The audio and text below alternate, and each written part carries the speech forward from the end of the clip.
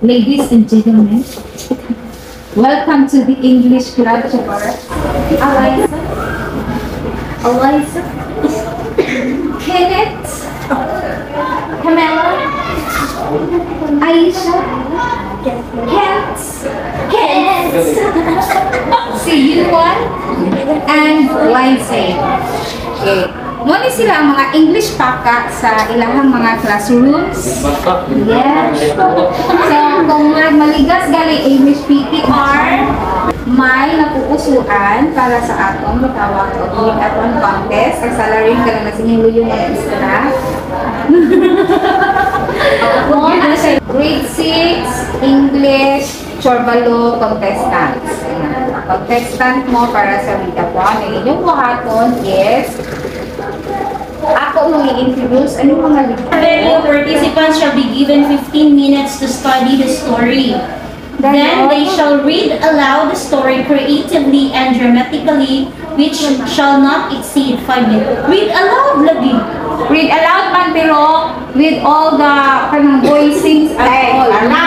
Ang sinudanan pa na anak, nanay chicken yung kwak-kwak, social na chicken. Kwak-kwak. Anak pagod si chicken.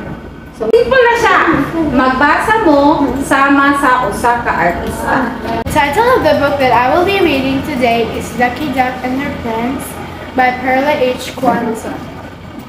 Ducky Duck and Her Friends. Ducky Duck and her friends love to walk around the park. Come, let's have fun under the sun. Here comes Ducky Duck. She says, Ducky Ducky Duck, Ducky Ducky Duck. Ducky Duck quacks. Quack, quack, quack. Here comes Doggy Dog. He says, Doggy Doggy Dog, Doggy Doggy Dog. Doggy Dog barks. Wow, wow, wow. Okay, let's begin with happy face. Nilitan ako sa imo. Katawin mo ko galaw happy ba ka? Happy. Sad face. Angry face. Hello everyone, I'm happy to see you. Ayaw kurala. Hello everyone, I'm happy to see you. Hello everyone, I'm happy to see you. Normal. Hello everyone, I'm happy to see you. Tapos gigamay. Hello everyone, I'm happy to see you. Very good. Dwarf. Hello everyone, I'm happy to see you. Ay, siya. Nili siya na.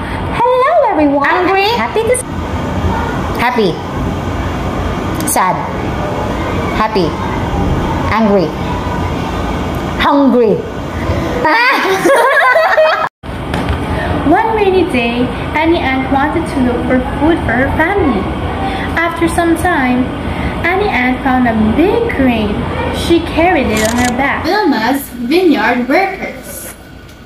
One sunny morning, Vilma, in her wide-brimmed hat, visited her vineyard. Teacher, teacher, fill up my head. Numbers, colors, and alphabet. Teacher, teacher, please feed my brain. I am hungry to learn.